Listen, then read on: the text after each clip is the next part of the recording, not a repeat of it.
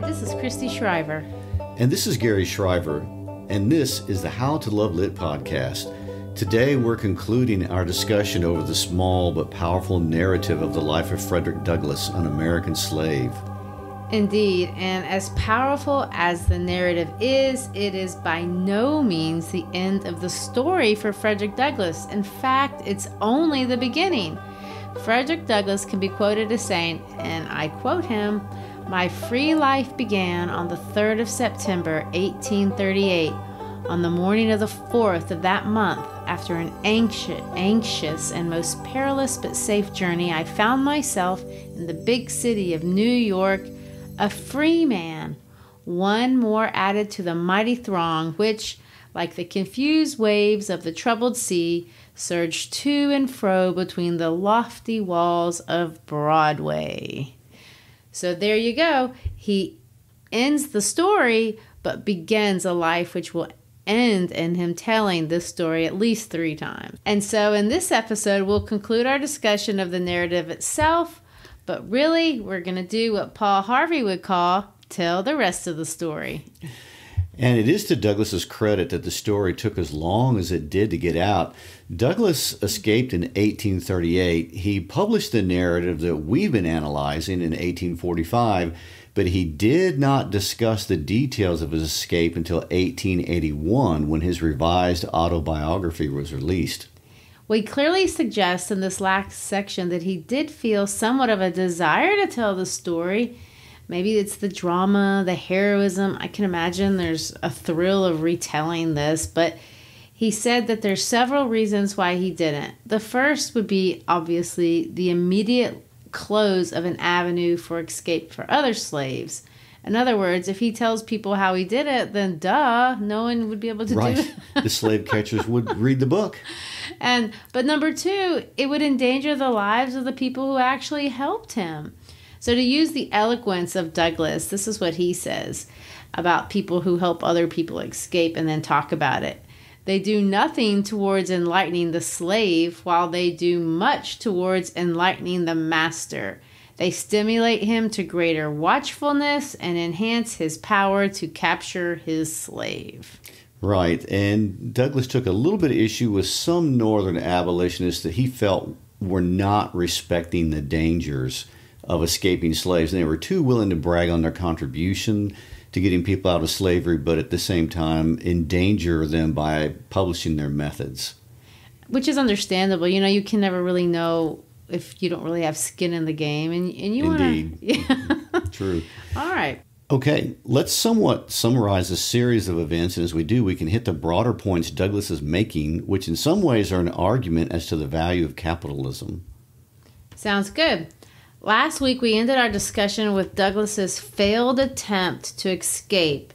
And it's at this point where you see at the end of chapter 10, Douglass's return to Baltimore. And he has to go back, basically, not because he's in trouble, but he has to save his own... Well, his masters feel like they have to get him out of there to save his own life. His attempt had gone poorly. Nobody wanted him near other slaves. They were afraid he was going to make them want to escape. And so he thought he was going to be sold off to some Alabama or Georgia slave traders, because that seems like the threat. I've seen that more than once in this book. That's the threat that they always held over their head, that if you do poorly, you'll have to go down to the southerner slaves. Right, which, to throw out a phrase, a historical phrase, the phrase being sold down the river, means you have to go to the worst. The farther south you go, the worse it is. It usually meant as a slave, if you got sold down the river, you could end up in a Louisiana plantation, and that would be the worst. That's how they felt would be the worst. Who knows if that was the worst, but that was the rumor. Anyway, Captain Auld is going to miraculously choose to send him back to his brother in Baltimore, and it's there that Mr. Hugh, or Master Hugh, decides to hire him out to a man named Mr. Gardner. And this is kind of a changing point in his life, because Mr. Gardner teaches Douglass how to caulk. Now, I'm not sure I clearly understand. What is caulking? I know it has something to do with ships, obviously. Well, I guess that means you have no future in building wooden ships. Zero. Okay, so of course Baltimore is a very important shipyard where They built ships, actually, and his job would have been to, as they build the ship with its wooden planks, he goes in and he fills in the gaps between the wooden planks with all kind of different materials. The whole point of which is you're sealing up the ship so that it won't leak. So he basically goes in there and seals up the hulls of ships so that they can be watertight. So he learns this trade, and things kind of go a little poorly with Mr. Gardner, and Mr. Hugh kind of pulls him out. And I want to read the last paragraph of this chapter 10 because I think it really informs a change in Douglas's mind, and he kind of understands the value of money. Now, remember, slaves don't have money, and they have no connection to anything financial. But he says this: I was now getting, as I have said, $1.50 per day. I contracted for it. I earned it. It was paid to me, and it was rightfully my own. Yet, upon returning Saturday night, I was compelled to deliver every cent of that money to Master Hugh. And why? Not because he earned it, not because he had any hand in earning it, not because I owed it to him, not because he possessed the slightest shadow of a right to it, but solely because he had the power to compel to give it up. The right of a grim-visaged pirate upon the high seas is exactly the same. And it's not the last time we're going to see him compare slave owners to pirates. What do you think of that? I think it's a very interesting and insightful analogy. You know, pirates do strike fear in your heart when they come to steal from you. But it's also an amazing moment in Douglas's life when he is understanding the value of his labor. Right. Which as a slave is an amazing transition. When your labor had not had value, now all of a sudden it has value to yourself, and you begin to understand it for the first time. And he understands that now he's going to make $6 a week. And they have this agreement. He works all week long for $6. And at the end of the week, he has to give his money to Master Hugh. And Master Hugh gives him 6 cents back, kind of as spending money, and this makes him mad. Well, it would make any regular working person mad. To me, I think it's fascinating that Douglas understands the way in which he's being robbed. He even goes so far as to say that his master giving him the 6 cents was an actual confession that he had stolen the whole $6. Why do you think that's true? How does that work? So how is that an admission that you've stolen the whole $6? Because you realize that you were owed something? Well, in Douglas's eyes, he's trying to say this was the master's guilt offering. It was just enough money to make the master's thieving conscience rest. That he had somehow been benevolent. Generous. He didn't have to give anything. For the 6 cents, but yet he did. Well, after 2 months of this arrangement, I guess he just made him so upset he felt like he had to do something. So he makes this offer of a different financial arrangement. And this time he asks for these terms to be basically the same thing, but yet psychologically very different. Mm-hmm. So what he wants to do is he wants to be allowed to work, to live on his own, to be responsible for his own bills. Because at this point, he was living with Mr. Hugh. Mr. Hugh paid for his food, his clothes, everything, and he had to give all of his money up. We wanted to make another arrangement that he would pay for his house, lodging, food, and everything, but he would give him $3 a week at the end of the week instead of $6, and then be responsible for everything else. What do you think of that? Well, I got so many thoughts about this, and I'm going to digress for just a moment. So back during the Cold War in the United States and the Soviet Union. That is a bit of a digression. It is. We're going to hop ahead 100 years, okay? Yeah. A little over 100 years. There were always stories about Soviets defecting to the United States. And I saw an article years and years and years ago I found so interesting that it estimated of all the Soviets that defected to the United States during the Cold War, about 50% of them went back. And the question is, why would they go back? Well, because moving into the fast-paced capitalistic lifestyle of the United States was just overwhelming to them, and they couldn't do it. But yet here is Frederick Douglass adapting immediately to this whole idea of his own capitalistic venture and being able to make his own money. Well, he says this, it relieved him of all need of looking after me. His money was sure. He received all the benefits of slaveholding without its evils, while I endured all the evils of a slave and suffered all the care and anxiety of a free man. I found it a hard bargain, but hard as it was, I thought it better than the old mode of getting along. It was a step towards freedom to be allowed to bear the responsibilities of a free man, and I was determined to hold on upon it. What do you think about that? This idea that the concept of responsibility is what makes you a man. Yes, that theme is throughout the book. And that responsibility is the path to freedom, responsibility is the path to manhood, the responsibility is the path to identity. And what I love about his reasoning is that he is so calculatingly pragmatic. This is not an emotional decision.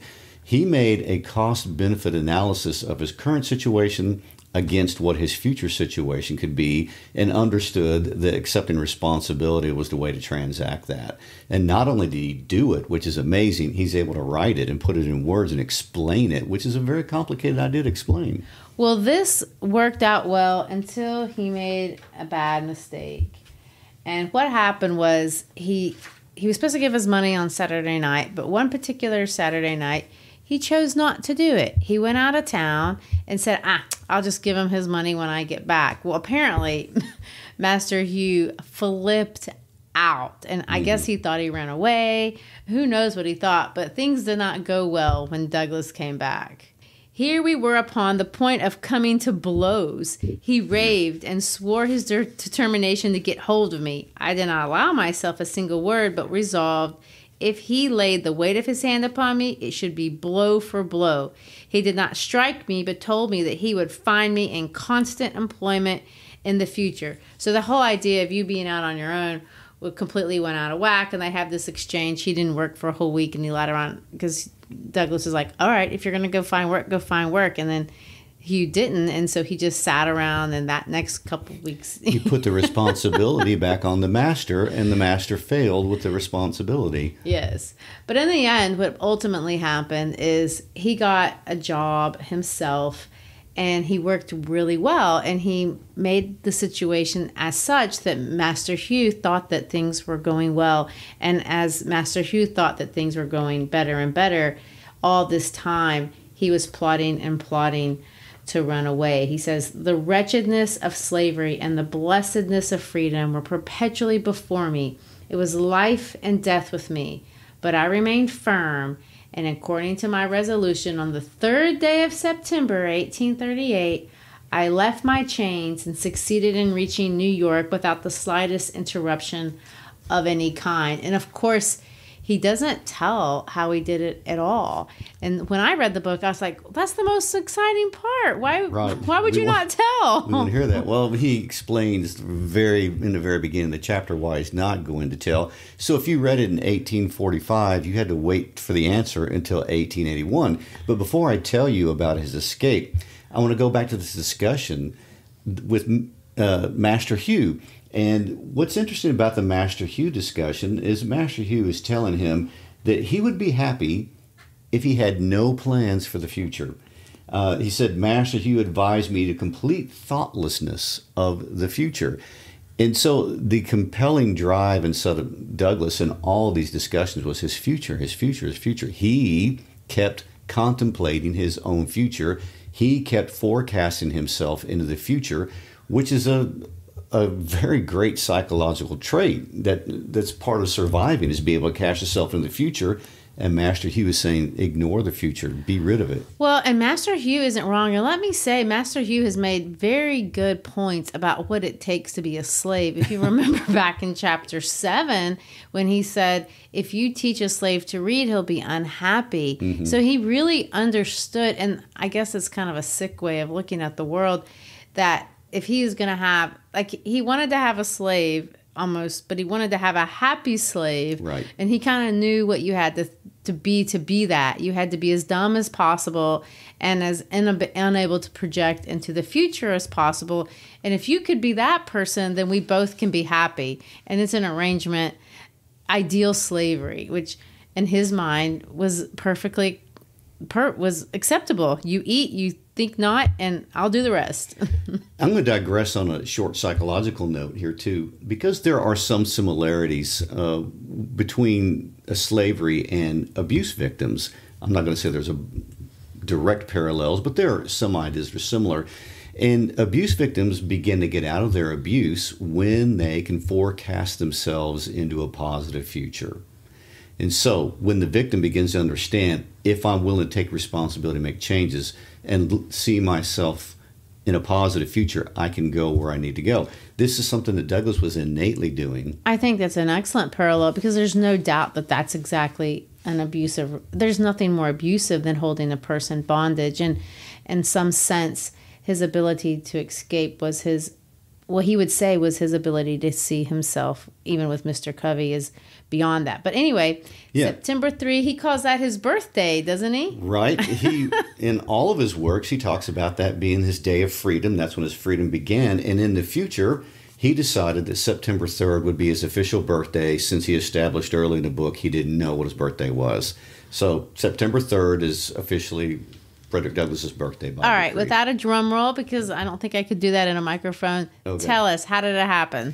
So Douglass is going to disguise himself as a free black sailor during this time period. He's in a port town with lots of sailing vessels. It's a great setup. He's able to get himself a uniform, an actual military-style uniform that passes for a military uniform, and he was able to forge and create a sailor's protection pass, so that when he made subsequent parts of the journey, whether it's getting on a ship or whether it's getting on a train, he was able to produce this document. And within 24 hours of leaving Maryland, he was in New York City. So, wow, what a day. That would be a day. And of course, if you had, and if you read the narration, he talks about like all the different times he thought he was going to get caught. He recognizes somebody, or the description on the pass wasn't actually. It kind of reminded me when college kids that are underage try to slip into bars and they get people's IDs that don't look like them. Then that's what he was doing. Yeah. And if you analyze it closely, if the guy had looked at it closely, he would have known that that wasn't the description, but the guy didn't pay enough attention to care, so he was able to make it work. According to Douglass, when he handed the train conductor his papers, he said, I've got this document with an American Eagle on it that protects me everywhere I go. And he said the conductor was so mesmerized by the gloriousness of the document, he didn't thoroughly read the description, which would not have fit Douglass at all during that time. So he gets to New York, and I can only imagine, he describes it, and I've tried to put myself into this mindset, how it would feel for you've never been free in your entire life. You're dropped off in the magnitude and the enormity of New York City. And when I go to New York City, I feel that feeling too. It's so big and it's so overwhelming. And he's struck with the idea that he's 100% alone. He's left everything. He knows no one knows him, no one can take care of him.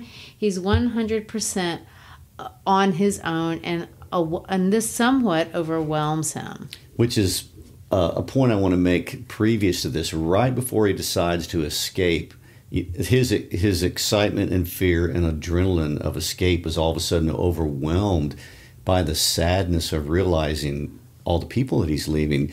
And it occurred to him right before escaping, I'll never see these people again. And that was such a strong emotion on him. It made him second guess even escaping. Well, doesn't even comment. I mean, I know he does. He says there's lots of people that could escape and even might escape, but the cost is too great. How could I possibly leave everything that I know and I love, and I just can't? Even the responsibility that I have to these people isn't worth my freedom. And lots of people made that choice, which is understandable. But in his case, he has a +1, and I want to point out the story of the +1. That the famous, or really the not famous, Anna Murray.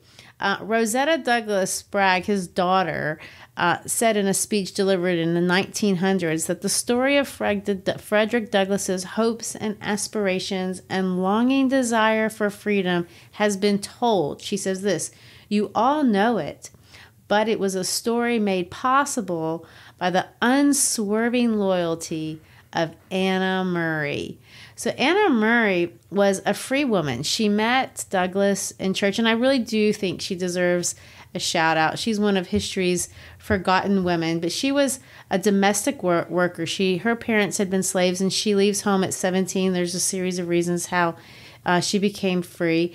But anyway, she was apparently good with money, extremely good with math, even though she was never literate. To the day she died, she was never literate. And she kept a lot of money, saved money. And she actually, that uniform you were talking about, Anna made that. And she sold a bed that she had in her house. She had 2 beds.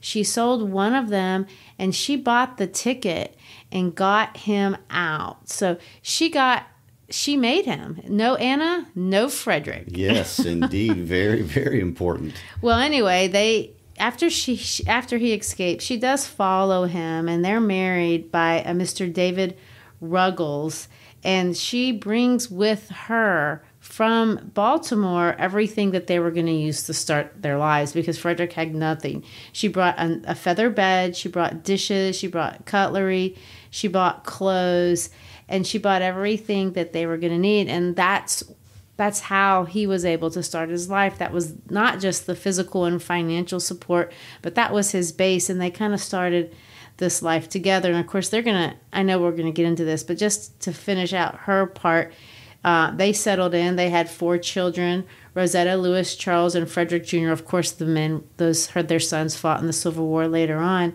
But she raised the family all those years when he was out doing a lot of the stuff that's made him famous. She never learned to read. She always paid the bills. She did everything in terms of their finances. She was, of course, I don't know that was that unusual at that time, being a woman. They did a lot of that stuff, but she had no training for that. So I just want to point out, before we take a step further, shout out to the amazing Anna Murray Douglass. There you go. What a great contribution. Yes, a 1,000% contribution. Well, so they've settled in New York City, but they're not safe because the streets of New York City are crawling with slave catchers, or as he calls them, money-loving kidnappers that are willing to kidnap these runaway slaves and send them back to the South. So Mr. Ruggles and the other abolitionists say you've got to go somewhere else. And they have to change their name. And there becomes this discussion, what should our name be? And this idea of what is your identity? Malcolm X actually talks about this later on when he talks about African Americans and this problem that they had, I guess, for many years of understanding who you were when your family lineage had no name and no identity. And Douglass is going to confront this head on, and he has to kind of improvise, and make up this new name. And he comes across the name Douglass. He got this name from a poem. Mr. Johnson had been reading this poem, Lady of the Lake. And in this poem by Sir Walter Scott, it was written in 1810, there's this historical character named Scott Lord James of Douglas. And this particular lord was exiled. He was a Scottish chieftain, but he was revered for his goodness and bravery. So Mr. Johnson, having read this poem, said, that's the perfect name for you. And of course, it's lived on much longer than the poem, which Indeed. No one's ever read. Well, and I also want to point out that Mr. Johnson does another very interesting thing. Mr. Johnson gives him the last name Douglas, but he makes this comment. He said, I gave Mr. Johnson the privilege of choosing me a name, but told him he must not take from me the name of Frederick. I must hold on to that to preserve a sense of my identity. What do you have to make of that? names are extremely important. Names are your identity. Your name becomes a statement of your essence in the world, and it's your cachet, if you will. And so names are very, very important, and preserving a name from time and creating identity with it's very important. So he keeps the old and adds to the new and becomes Frederick Douglass. And of course, Anna and Frederick Douglass moved to New Bedford, and he becomes overwhelmed with how different it was compared to what he thought it was going to be, which I thought was a very interesting discussion. In some ways, a shout out to the virtues of capitalism. Well, it is, and I have to digress for a moment. We have to bring in a couple of ideas that were very prominent and prevalent during this time period and make a comparison and contrast. So, probably the most eloquent spokesman for the defense of slavery in the South was John C. Calhoun, the senator from South Carolina. John C. Calhoun had been vice president of the United States. He'd served in presidential cabinets, had a very long career. But the older he got, the more entrenched he became in protecting the power of the South over the government and consequently trying to protect slavery. So when the abolitionists were doing mass mailings into the South in the 1830s, Calhoun is eventually going to write something called basically the defense of slavery, and he lists all the points as to why he thinks slavery is a good. He says slavery is not bad, slavery is good. And then he listed reasons, and we don't need to go into all of them, but I want to point out a few. Part of the propaganda from his defense of slavery was that the life of a slave in the South was better and more dependable than the life of what Calhoun called a northern wage slave. In other words, these were the mass numbers of immigrants who'd come into New York City and other large urban areas in that decade, and they ended up working terrible jobs, living in terrible conditions in the new factories that were emerging during that time period. So Calhoun's idea was slaves are better off and happier here than working in all these horrible, destitute conditions up north. Now, that's what Frederick expected. He expected to go to the North and find the North full of all these John C. Calhoun stereotypes. Now, I also want to point this out. As Douglass is basically promoting capitalism, one of my favorite historians named Richard Hofstadter, in his book, The American Political Tradition, writes a chapter on John C. Calhoun, because John C. Calhoun was the leader of the secessionist movement from the earliest days. And what's fascinating about that, he titles the chapter John C. Calhoun, The Marks of the Master Class. So in this moment right here, we have a huge clash between the ideas of capitalism and Marxism in Frederick Douglass's life. Well, and it's an interesting point because I talk about this a lot with kids all the time because it's a childish way of looking at the world. You think of the world as a pie because as children, you see a cake and the concept is if you have a big piece, then that means I have to have a little piece because we think that everything in the world is like one giant cake. And so I want to be the person that gets the big piece. Well, what he realizes in the North is, wait a minute, everybody can have a big piece. There's no such thing as that. And so when he goes to the North, he goes, there are people that are richer, but the richer people are making us rich. So everybody is growing. Your win is not my loss.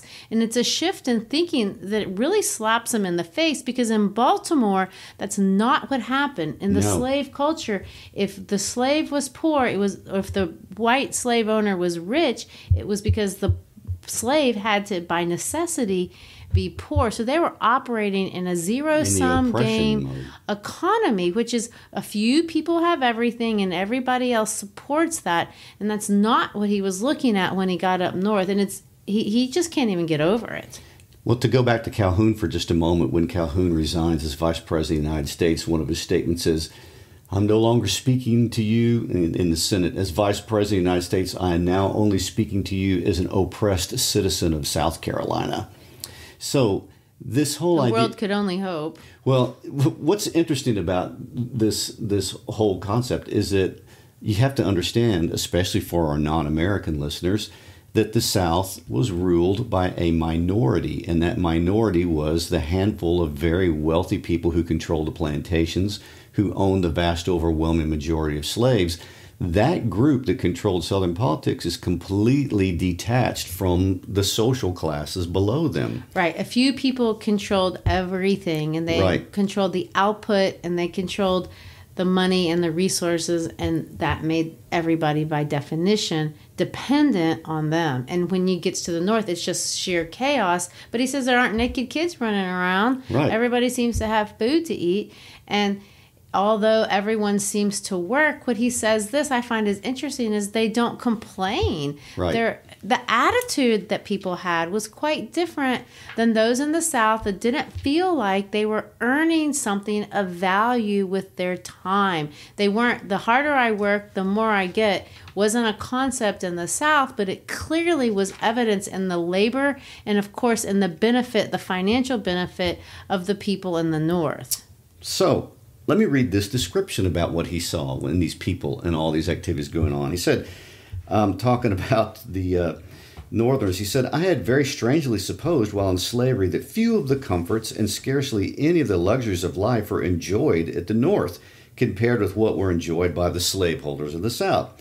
I suppose that they were about upon a level with the non-slaveholding population of the South. I knew they were exceedingly poor, talking about the Southerners who were not slaveholders, and I had been accustomed to regard their poverty as the necessary consequence of their being non-slaveholders. I had somehow imbibed the opinion that in the absence of slaves, there could be no wealth, and there could be very little refinement, which is an interesting comment. And upon coming to the North, I expected to meet with a rough, hard-handed, and uncultivated population living in the most Spartan-like simplicity, knowing nothing of the ease, the luxury, the pomp, and the grandeur of Southern slaveholders. Such being my conjectures, anyone acquainted with the appearance of New Bedford may very readily infer how palpably I must have seen my mistake. And of course, this is kind of where he ends. He doesn't get into much after his life after that. Just to say, it is at this point that he's going to kind of bring in all the ideas here together at the end. He begins reading the newspaper. He begins discussing with the abolitionists.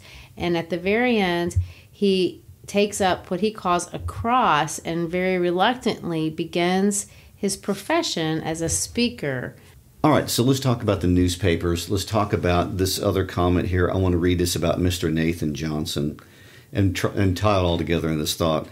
Mr. Nathan Johnson lived in a neater house. He dined at a better table. He took, paid for, and read more newspapers, better understood the moral, religious, and political character of the nation than 9/10 of the slaveholders in Talbot County, Maryland. Yet Mr. Johnson was a working man.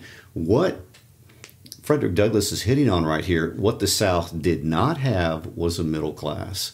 What the North did have was a middle class. And he's observing a middle class because he's lived his entire life in a part of the country where there were extremes of wealth and extremes of poverty and not much in the middle. Well, and the idea that your work is worth something. There's not an entitled gentry. There's not a group of people that feel like my essence is my contribution to society. Instead, there's a mentality that my labor and my effort brings me value.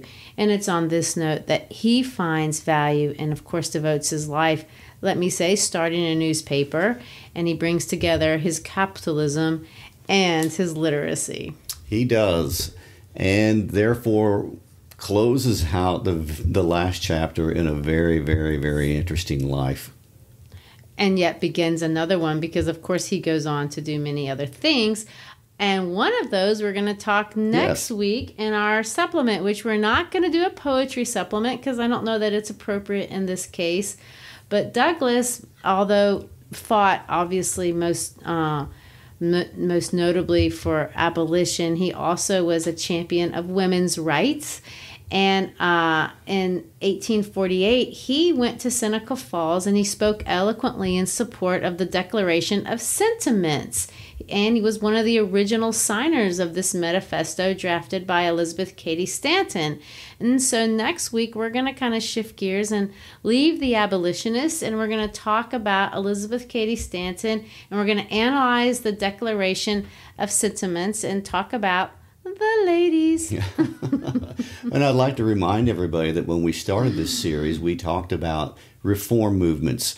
And there was a parallel and reform movement of getting rid of slavery and also promoting women's right to vote, all going on in the same town at the same time. That's where we'll pick up with. So thanks for being with us. We hope you enjoyed Frederick Douglass as much as we have and as we still do. He's foundational to the psyche of the United States in many, many ways. So thanks for being with us. Check us out on our Facebook page. We give you updates about when we post episodes. Follow us on Instagram at How to Love Lit Podcast. Also go to our webpage, howtolovelitpodcast.com. We've got a lot of fun things there. We have listening guides and study guides on how to use podcasts in a classroom and all kinds of other great, wonderful reference tools for teachers. So until next time. Peace out.